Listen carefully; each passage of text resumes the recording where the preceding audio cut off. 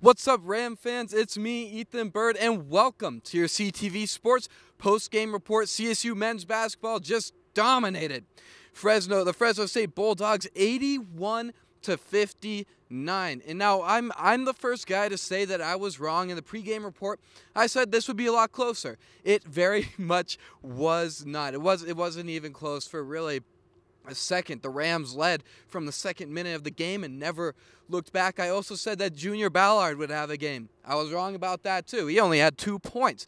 But Orlando Robinson did show out for Fresno State if they're looking for one positive. He had 19 points and 15 rebounds, and he was pretty dominant in the paint. But David Roddy and the Rams they were too much. It was a scoring barrage, and everybody contributed. But David Roddy got his third double-double of the season with 17 points and 11 rebounds, and you can pretty much, I would say, expect that almost every game. He's strong in the paint, he can shoot threes, and he's just everywhere, and he's really leading this team.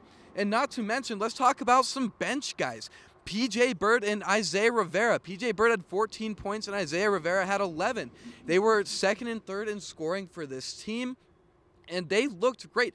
A great bench is what really leads you to win games by this much, and the Rams are going to be really happy about their bench and really happy about this game. And they're going to turn their attention to San Diego State. They're going to be traveling out to Viejas Arena and playing them on January 2nd, and that'll be the test. You know, that's the best team in the Mountain West, ranked as high as number 5 last year.